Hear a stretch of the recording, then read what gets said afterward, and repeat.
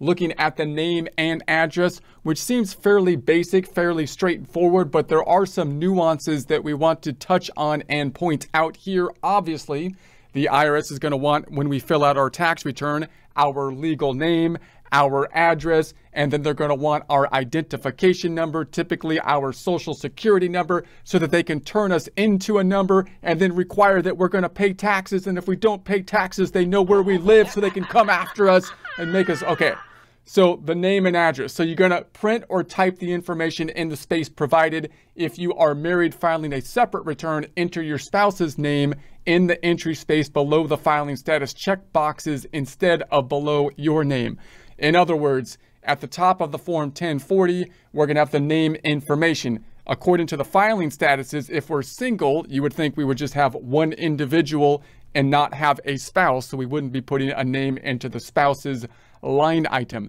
However, if we're married, we might be able to choose to file married filing joint, which is the preferred filing status typically, but we could choose married filing separately.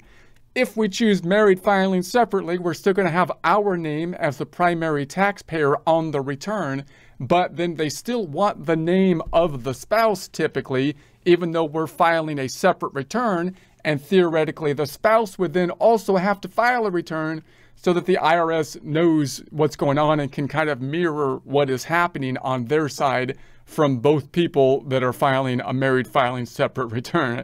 So tip: if you filed a joint return for 2022 and you are filing a joint return for 2023 with the same spouse, be sure to enter your names and social security numbers, which are abbreviated as SSNs whenever you see that, in the same order as on your 2022 return.